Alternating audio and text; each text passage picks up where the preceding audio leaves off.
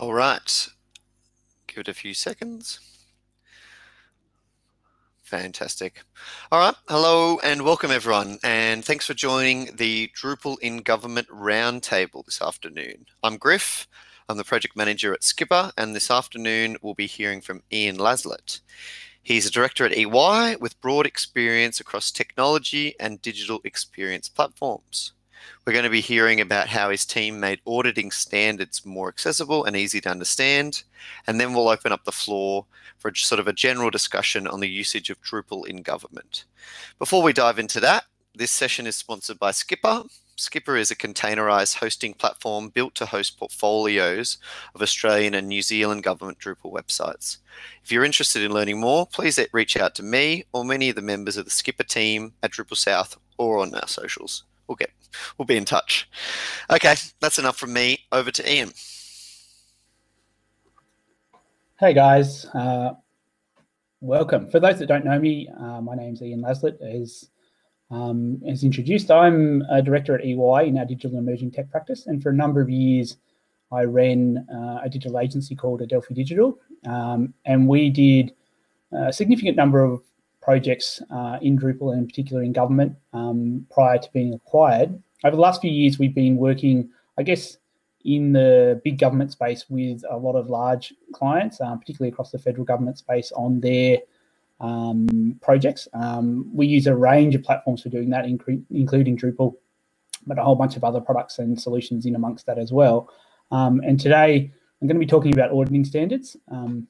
When I joined EY, I knew nothing about auditing or anything about auditing standards, and I still know nothing about auditing or auditing standards, but I do know a user experience problem and a problem that can be solved through some research and design that has helped deliver for our clients something that was quite different, I suppose, to what they had in the past. So I'll talk you through, and these are meant to be very quick, kind of 10-minute talks. So I'll give a quick 10-minute overview of the work we did, and then we'll jump into a bit of a discussion about Drupal in government, and happy to hear any feedback from people about how it's been used and what's going on across the industry. So a little bit of background. So the Auditing Standards Board is effectively the organisation that regulates auditing in the country. It doesn't sound very exciting to you and I. It probably isn't very exciting, but yet for some reason it is very exciting to auditors. There's actually a number of courses at uni, obviously, around auditing, and there's a bit of a YouTube star who goes out and promotes auditing standards work, and this video, she developed a video that focused on the work that we've done at the Auditing Standards Board, which we thought was pretty cool. And it's kind of used as a showcase for how to develop a better user experience for something that's really a pretty mundane kind of problem. So just to give a little bit of background on the way we approached the project, we worked very, very hard initially, I guess, to do a whole bunch of discovery and research. We sat down with students who were looking at learning auditing. We also went and talked to auditors, which was incredibly exciting. They are very, very interesting people. And then we developed some design work, specified what they might look like, and developed a prototype version of the site. We iterated that through further design and development work. And following on from that afterwards, we developed a beta version of the site. And the site was in beta for around about 7 or 8 months, testing with real users before launch. So it really followed the kind of digital service standard process that we need to follow when delivering digital projects these days. So a quick understanding of the problem for you all. What previously used to happen was all these standards used to be published as big PDF documents, and I'm sure it's a problem that is the same across government in all kinds of spaces. In this particular example, they took these hugely complicated legal documents and released them as PDFs, and that was the only way you could access them. You'd go and download a 100, 200-page PDF that had your auditing standard as part of it. And in that, there was lots and lots of links to other parts of standards, lots of links to external documents, lots and lots of problems in terms of people understanding the context of what they were reading, lots of legal jargon and all kinds of things in there that made it really difficult, I guess, to unpick the documents. So what we did was talking to users, we understood what they were trying to do. They were really trying to read all these documents together, and it really became a digital and user experience problem to design something that would meet their needs. The other side to it was internally, there was some complexities about how the auditing staff wanted to publish and manage their documents, things like they wanted automatic paragraph numbering, they wanted links created that were kind of referential so that if something changed, the link would always update and things. And also they had about 4 or 5 different styles of links, so you couldn't just use the standard linking module and things like that when building the site. So that meant there were lots and lots of, I guess, dramas around how the UX would work. So just to quickly work through the solution, in here, we developed a portal here. And down here, you've got all your auditing standards. And when you go into one of the auditing standards, these are all preambles. You particular pick one of these. You get a huge amount of details about the audit. And we've kind of summarized the user experience here into a nice overview of what's going on. In a particular standard, you'll find lots and lots of references. So when you click on a reference, rather than having to download the PDF document and bring it up separately, you could bring it up on the right-hand side here. And for every footnote, every reference and things, it continues to build up a picture on the right-hand side of what's going on, so that you can read the whole document in context of the original link that you had while you were had it open with you. May not sound that exciting, but this is a huge revolution for all the users, and the users who tested it were really happy with this, because basically it meant instead of printing off thousands of pages of documents, they could just sit here online, bring up their standards, work through the various sections and the various parts of them to get it all working. The other things that they were really interested in were things like embedded copying functionality into the site. So every paragraph, you can copy the whole thing, so you can embed it in your other documents. You can create direct links to every single paragraph within the solution, so that you can directly access it and send it off to someone and say, this is the paragraph I'm referring to, in particular around a legal document, and send them a link and know that it'll always be the correct link and will be maintained over time. So the whole project was developed, I guess, to make the user experience really, really easily. Even things like the whole standard being developed as a nice kind of sliding table of context, accessibility settings like being able to pick your own font sizes and things like that as well, were all included in the overall solution. And you can jump between particular sections just using the navigation on the left-hand side. All the standards have now been populated in this way, and it's really made a big difference to the user experience and the approach to how people are dealing with auditing standards. And for someone like me who knows nothing about auditing standards, you can actually go into this site now and read a little bit about it, read a little bit about something that you might be interested in, and actually get a sense of what the organisation does, what the auditing standard is about, and how it all works. So that was the UX problem. That was the solution that we did. It's really something I think that's pretty interchangeable across government. We've had a few other agencies now come to us and say, can we do something similar with our documentation? Can we build up a nice portfolio of this for really complex legal documents and really make them work across agencies? So we're working with a few other agencies now on potentially releasing a similar type of functionality across there. Cool. That was about all I wanted to share, because we're only meant to talk for 10 minutes. So we might open it up for some discussion and questions at this point.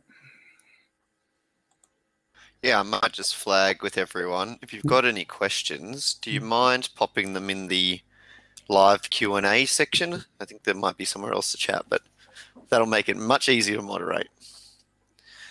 All right, well, we've got a few to sort of just start a bit of conversation, Ian. So I think let's just start pretty high level. So what do you think of the future of Drupal in Australia and New Zealand government looks like? You've pretty effectively used it, yeah, to deliver auditing standards, but, you know, do you think it has a place in those governments? I think it's a good starting point for a discussion, I think, and it'll be good to hear from the audience, I think, as well. In terms of overall, I think there's a perception with Drupal that maybe it's used for informational sites, or maybe you can't build complex integrations, or it's not suitable for certain more complex workflows. And I think you see that people are potentially moving off things like GovCMS and moving to other platforms or moving to commercial solutions, and that potentially could be causing, I guess, some kind of drama where Drupal's not really getting the benefit of the doubt in a sense. Maybe the perception around GovCMS has been that, you know, it's a bit restrictive. The service times are too slow sometimes. It's really hard to build into because you can't just pick and choose whatever modules you want. You can't add them into the release very easily and things like that. And I think that's causing perhaps a little bit of a slowdown in the take-up of Drupal in government. When you look back maybe 2 years ago, there was a huge interest in it and a huge push to kind of take it up. And I think that momentum's perhaps slightly slowed down at this point, but interested in other thoughts around that as well. Do you think it's a presentation and understanding, maybe a perception problem that Drupal has? That sort of, it's more seen as that CMS, and then you're doing content stuff with this, and you go elsewhere to do. You mentioned complex integrations.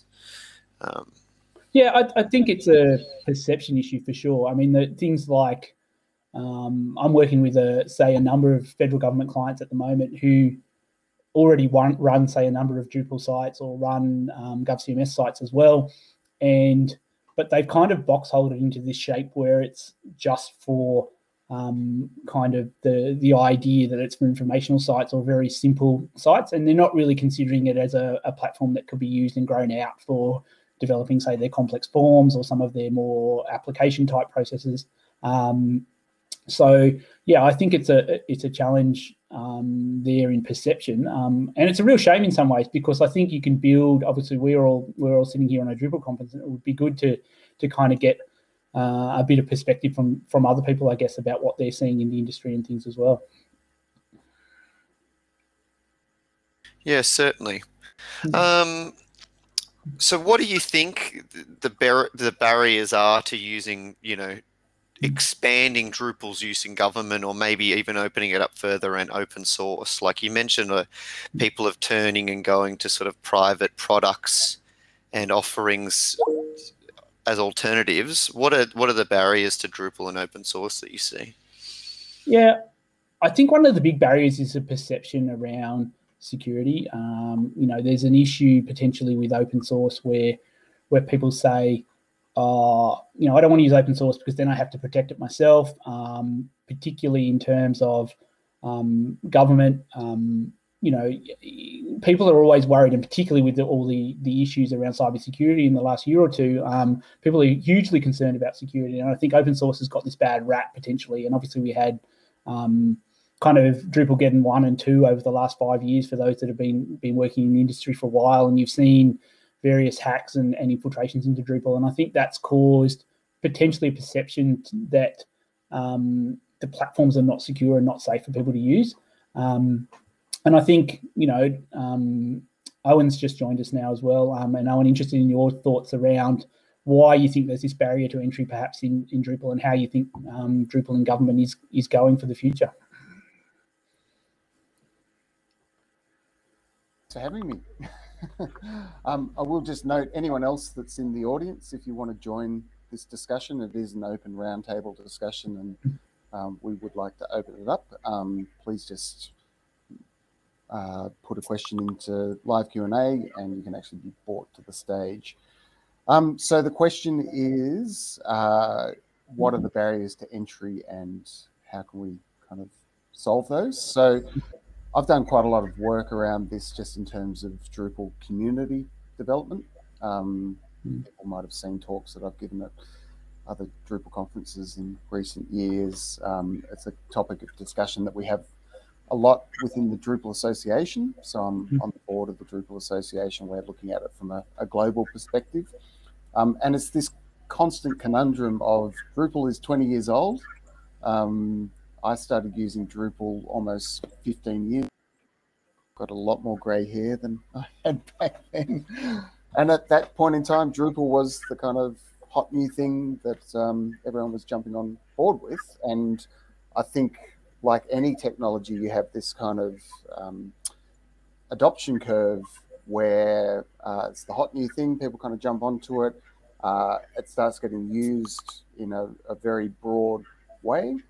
And as it gets used on bigger and bigger projects, the consequences become a lot more serious.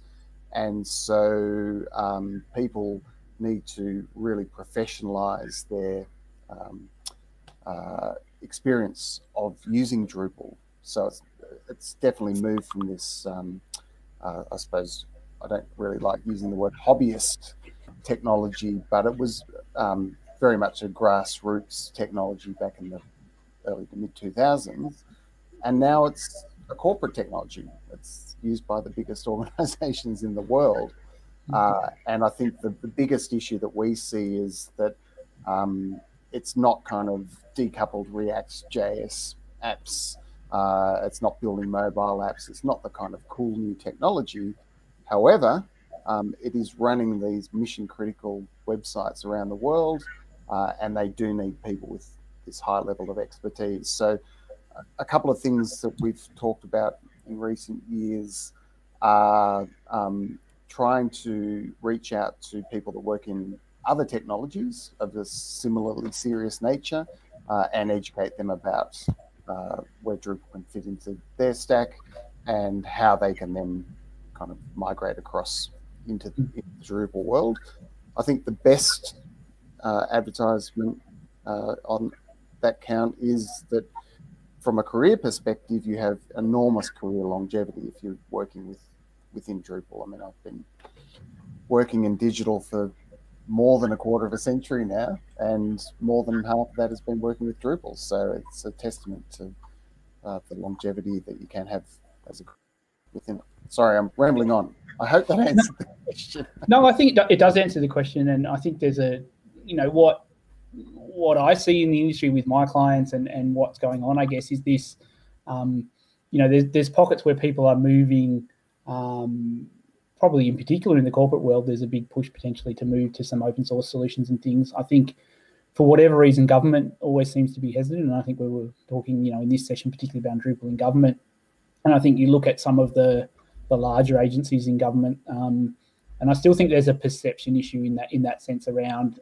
the use of Drupal and the use of open source, and particularly a challenge for those organizations to probably convince their CIOs and so forth that, they should pick something that isn't hasn't got a Microsoft sticker on the front of it, or hasn't got one of the kind of big tech industry player stickers on it kind of thing. Because as soon as you move away from those platforms, there's this massive risk aversion in government, and I think that causes a lot of the dramas. And I think there's also, to be fair, there's probably a skills shortage out there as well, in terms of really quality technical skills, both in terms of building and developing sites, but also maintaining and supporting them. I think there's a real challenge there, in terms of how you get the capacity and capability to support, instead of doing, as you say, Owen, maybe a hobbyist type solution where you've got, people building their own sites or their small business sites or their own informational sites, and all of a sudden you're dealing with, 1 million visitors a day on some kind of big corporate or big government site and things. That the scale and the complexity in what you have to support and maintain requires a different set of skills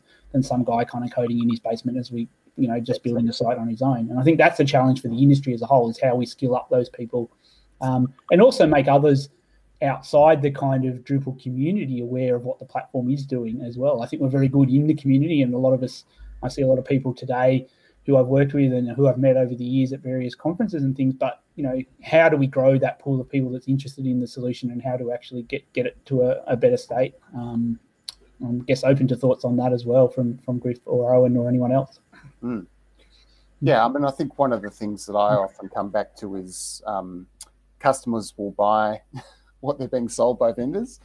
And I think the interesting thing that we've seen in the last couple of years, which you've obviously had experience with, is the large consultancy and systems integration firms moving into the open source space and starting to offer solutions in that regard. And I think that's definitely provided validity for that approach with these larger customers. And the more that occurs for Drupal from that perspective, I'd be good to hear from you, Ian, what your experience has been in terms of moving into a larger organization like that. And yeah, it's funny, I guess. I guess going back for those that knew us when we were at Delphi Digital, like we had probably 250 odd staff, and probably 50% of our work was Drupal based or so at the time. So quite a decent size. And we joined EY about 2.5 years ago. And in that time frame, our business at the time, which we thought was a decent scale, we joined a business that has, in terms of staff, there's 8,000 people working in Australia alone in EY, and there's like 1,500 of those are in our technology business kind of thing. So what we thought was a decent sized business, all of a sudden you're kind of part of this massive machine, in a sense, where there's big service offerings around Microsoft and SAP and all those other bits and pieces that make up a kind of, I guess, a big consultancy offering. And Drupal, to be fair, I mean, we still do a fair amount of Drupal work, but we've also had to then diversify the skills that we had to work with some other platforms. In the kind of big industry world, it's still hard, I think, to go out and get a $10-20 million deal on doing anything related to Drupal, whereas the deals around Microsoft and some of those things seem to flow through pretty easily, because I think CIOs and because others of big organizations are quite familiar with that kind of scale of deal. So joining EY, I think it was a real challenge and almost an eye-opener to come in and say, well, how do we pitch a team that's done a lot of this work to an organization that really doesn't even understand, say, digital development particularly well? They're so used to product offerings and kind of wrapping themselves around a big vendor partner or something to get a deal done, when we were kind of in there almost on the ground level building solutions and sites. That was, it was part of the overall solution offering, but it wasn't, it might have, now it's kind of become a small chunk of what is a much bigger deal and things like that as well. So it's a pretty hard market in the Big Four, I think, even to get into that space. I know Deloitte does a fair amount of Drupal work, and I know some of the team out there quite well, but I think it's a similar situation there. It's much harder to get the deals over the line in the open source space with the big clients than it is the commercial space, would be my take on it. Yeah, I mean, I think my experience with that as well has been those big firms, they'll have their Sitecore offering, they'll have their Adobe offering, they'll have their Microsoft offering, not so much in the CMS space anymore.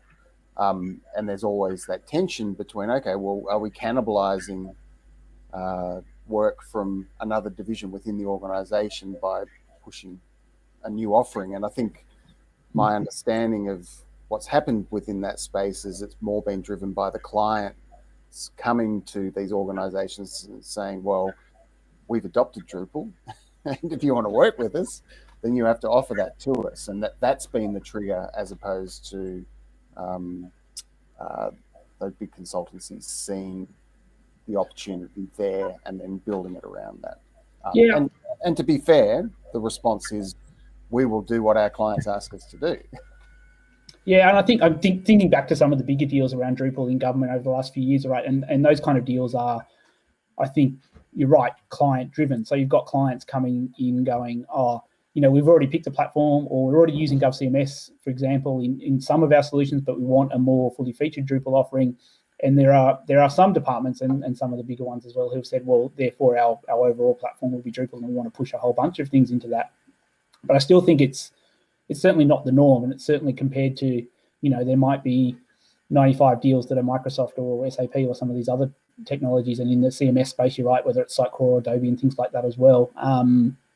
And then all of a sudden there'll be a thin sliver of it which is open source. And I think it's disappointing in some ways as a taxpayer and as a member of the community that open source doesn't get more of a look in, and some departments and agencies just default to buying a commercial product because it's seen as safe and easy for them to do that. So I think there's a real challenge there to kind of get visibility with those senior executives about what the product can do, and the fact that it is so broadly used in an enterprise space around things that aren't just informational sites, but in complex problems and things as well. So this is something that came up in today's news around, I think the Digital Transformation Agency has kind of wiped their hands of government design system that's been in place for the last few years. Are you familiar with that story? Yeah.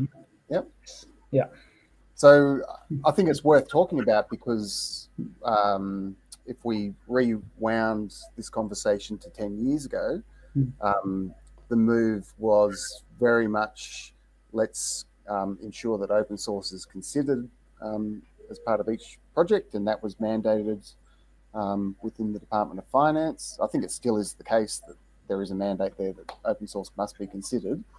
There was a big push towards accessibility, many problems of which still exist today, a decade later.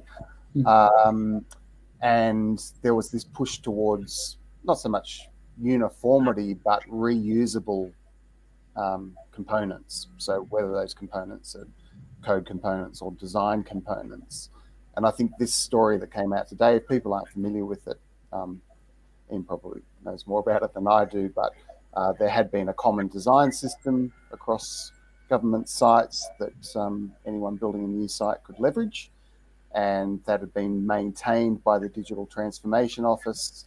And the news as of today is that they are now no longer maintaining that. I think the official line is, we're leaving it to the community.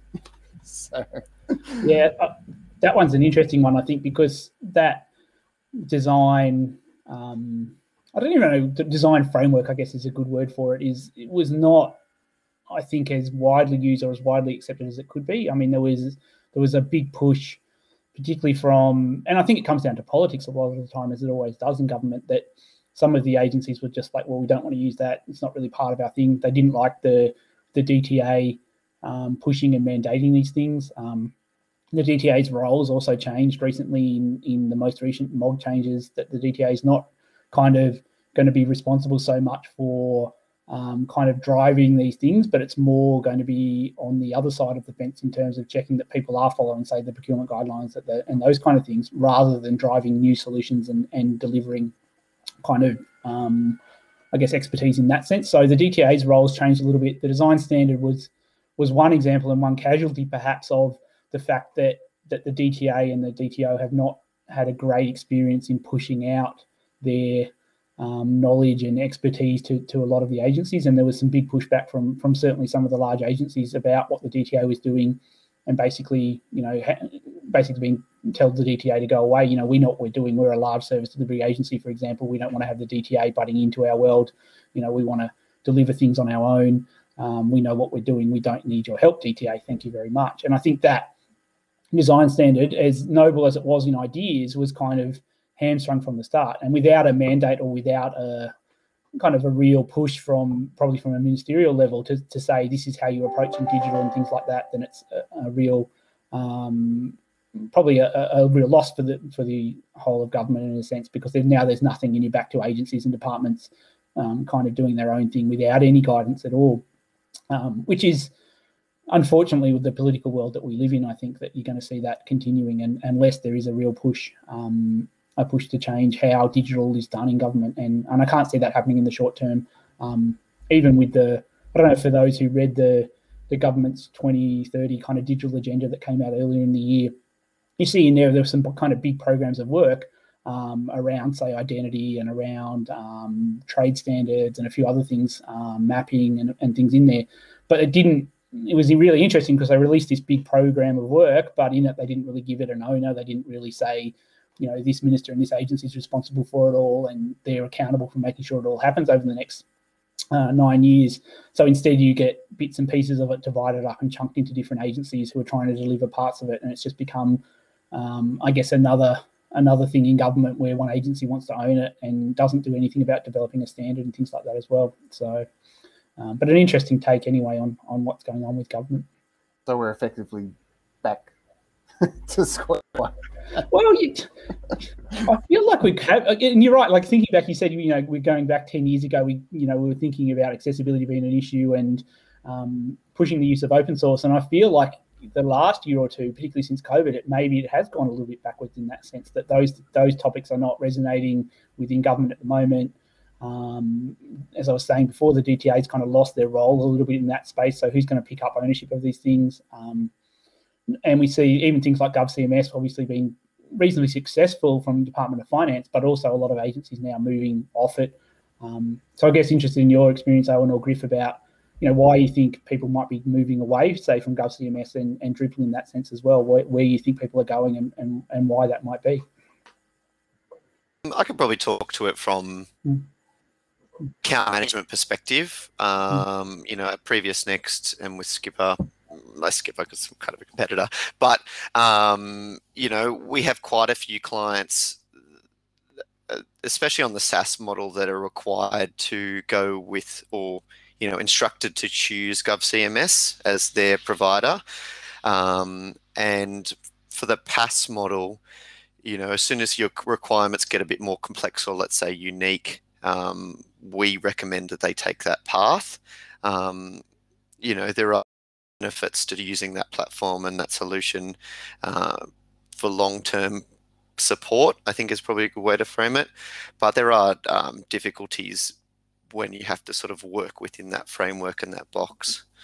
But it does still seem to be quite popular in the levels of government that we're working at, which is primarily federal, I would say, at least in my experience. Well, I mean, as someone that has led a whole bunch of GovCMS projects recently, Chris, haven't you? Yes, well, being involved in them, they're still popular and they're still definitely still getting going on. But you know, I think it's probably now been a couple of years GovCMS has been available and is an offering in the space, and now, you know, coming back around, do agencies choose to double down or to go with it again?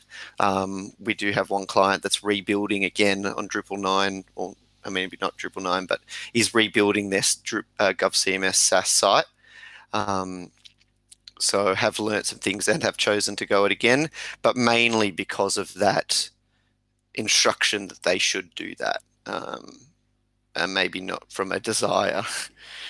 It was instruction within their department, though. Is that something that you're seeing kind of push, or was it kind of more of a global government push? Because I think the global government push, I feel, has dropped off a little bit. You know, you had finance pushing it quite hard in that first year or two, but now less so, perhaps.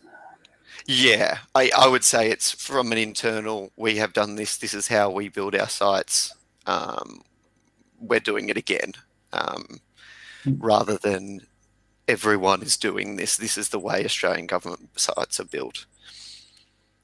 I would still say there's quite an appetite, and Drupal, as mentioned a few times today throughout the sessions, is the go-to provider and is go-to CMS platform at various levels. And post-COVID, or you know, in the COVID second year, so to speak, Drupal is definitely still, there's still tenders coming out, and there's still appetite, interest, and activity in there, at least from a website development standpoint.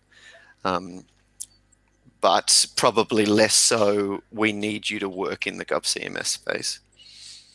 Yeah, you're right. I mean, there's still demand, right? And there's a big Drupal 9 push, obviously, at the moment to kind of get people upgraded and running on the latest versions and things. So that's part of it, I suspect. I think there's a big, and maybe this is just exposure from now working in kind of a big four. I mean, the bigger end of town seems to have taken that and done their, like, and I look at Services Australia and I look at places like even DESI and places like Health and things like that, who have done some work and a lot of work potentially in GovCMS, but now also looking at other platforms for other parts of their solution as well. So, you know, and they're not even considering Drupal in some cases for what they're doing in that space. So, you know, and there's a lot of users and a lot of dollars behind some of those places that, you know, make it, you know, as a supplier in the industry, you want to get some of that work, but it's actually really hard then to push open source if it feels like the decision's already been made to potentially move away from a Drupal, or even move away from open source in that sense, and go to something else as well. So, yeah. And I think, yeah, a real challenge potentially in some of those bigger places to get that done. And people have done those sites already and now are going, well, what else can we do? We'll try something else and move on a little bit as well. Yeah. And what alternatives do you see frequently considered? You know, if people are already making these decisions, or it's not strictly Drupal or it's not strictly GovCMS anymore, what is it being entertained, or, you know, we're open to looking at other platforms? I think it's interesting, even the branding around it has changed a little bit. So you talked about content management systems before. I think what I'm seeing now is the language at the big agencies is about the digital experience platform. So they may be looking at the Adobes and Sitecore's of the world and kind of saying, well, that's where the commercial world is branding themselves and kind of saying this is the stuff we can do. Now, I'm not saying there's been a heap of deals in that space. There's some very public ones that people would be aware of already, but there is, I think, a sentiment within some of those bigger organisations that potentially those solutions are a better fit. Whether they are or not is really kind of up to the individuals involved to make their own decisions based upon what they're trying to do. But certainly it's pushed a lot of work potentially to some of those vendors that they may not have been seeing in the past and things as well. So, and also, I guess, things like even some of the, I guess if you look at the Magic Quadrant stuff, obviously those two are kind of in the top corner, but you've got your LifeRaise and your EpiServer, whatever it's called now, in the middle as well, kind of thing, and those kind of platforms, which were getting almost no traction 2 or 3 years ago, I think starting to get a little bit of traction again now in the market, and moving some things off Drupal into some of those platforms has become kind of another project, as it were, as well. I think my experience with that has been primarily the digital experience platforms do a very good job at marketing themselves in that context, and they can go into a client and say, well, we're going to take care of all of your CRM and all of your email communications, and yada, yada, yada. It's a complete package, and it's a very slick package, and people know that if they sign on the dotted line, there's a kind of suite of features that they're supposedly going to get. Obviously, the experience of deploying those platforms can often be quite different to what the sales pitch might have been to begin with. And I think Acquia, obviously we had Dries talking earlier today, but they've definitely kind of gone down that path of saying, okay, well, Drupal is one component of our Acquia digital experience platform, and we've got our personalization engine and marketing platform and all of those types of things combined into a neat package. I think where we, as I'm putting my previous Next hat on, have tried to steer the ship is Drupal can still fit with all of your best of breed technologies. And this is a line that we've pushed for quite a while. So if you are using Marketo for your automation, if you're using Sajari for your enterprise search, if you're using whatever email platform, Drupal is still a really to be able to integrate with all of those things, and creates a much more modular approach that clients can use. So when the new cool thing comes along, you pull that out and replace it, but you've still got your core platform there, and it means that the longevity of your platform is probably going to be a lot more robust. And we've definitely seen that with clients like Service New South Wales, who have a myriad of different platforms that Drupal's connecting with in various ways, and those platforms come and go, but Drupal has stayed in there for a solid decade now. So that's been... Yeah, and I think that's right. I think that agencies like Service New South Wales have picked a particular approach, right, where they've said, well, this is part of our core platform offering, and they might do some other stuff around that, and they might have different products behind the scenes in terms of CRM and other spaces, but they've said, we want that kind of Drupal platform in the core of it. And some agencies have gone down that path. I mean, certainly that's what DESI were doing at the federal level for a long time, and some of the other agencies have been saying that they're doing health, amongst others. But I do think in those agencies, there's certainly a push from probably more from the business areas than the technical areas in some ways to say, well, what else is out there? What else is in the market that we can use or look at as well? And how will that work with all these other products that we're constantly being sold? None of these things these days are kind of implemented in isolation, certainly not in the big departments, right? You're integrating into whatever back-end systems they might have, into CRMs, into workflow systems, into all kinds of stuff as well.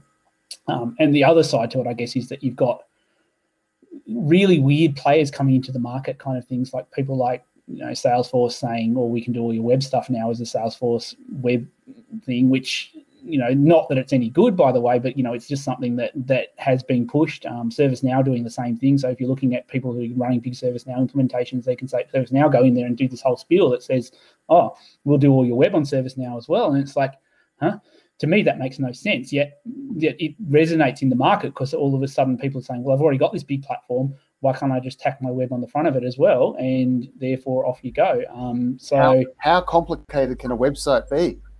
Exactly right. Well, how hard can it be? Completely right. And so I think it's really strange you're building a website into what effectively is a workflow management tool like a ServiceNow, yet people are doing that and kind of with potentially poor user experience and poor design outcomes and things because the platform's not really designed for it. Yet from a CIO point of view, it ticks a lot of boxes because there's one maintenance contract, there's one neck to strangle if things go wrong. It's all kind of in the same platform, all in their same cloud. They've already done the security certifications, everything they need to do.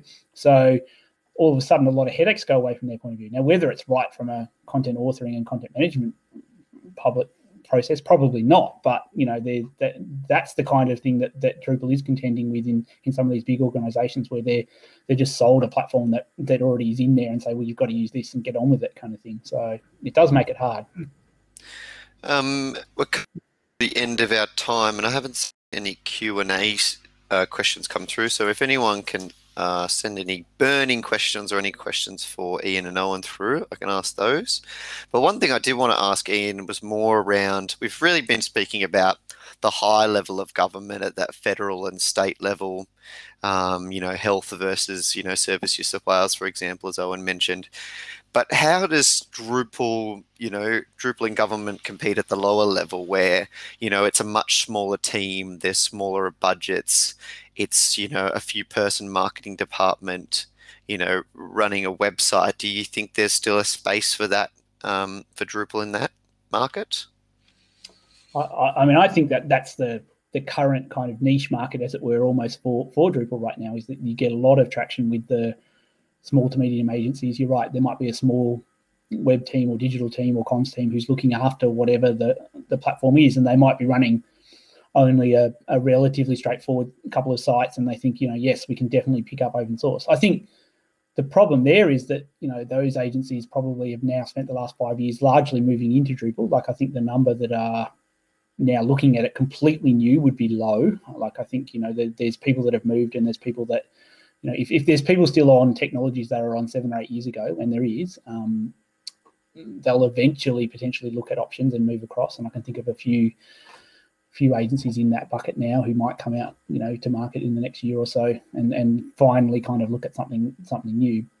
But I think it is a niche space for those agencies to be in, and good, there's still plenty of work for the industry in a sense in that space. But what those agencies lack a little bit, I guess, is the public visibility of the solution overall, right? We're talking about how you can grow Drupal and the community overall. If you're going to a 200-person, 300-person agency and putting in a new Drupal site, like, it's nothing, it's not going to revolutionize the world kind of thing. It's a nice piece of work potentially that you've done, but it's not going to, completely change people's minds about switching off to, a big Adobe solution or something into a Drupal, I don't think. And maybe that's where we're struggling in the marketing space a little bit about what the platform can do. Okay. One thing I did want to ask while we've got about a minute to go is just around Vic DPC primarily a few years ago moved and tried to consolidate and is consolidating a lot of their websites and Drupal sites into one large, at this point it's a Drupal platform. Do you think that's the way different levels of government should go, or do you think that's the future for Drupal in government? Is this consolidation approach?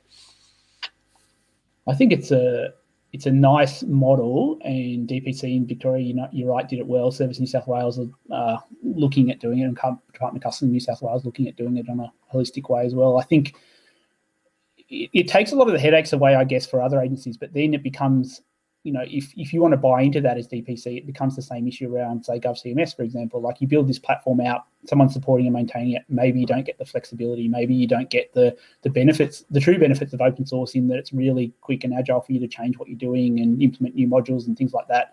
So I think the question there is, how is it implemented, and is it really suitable for all these other agencies and things to be involved in?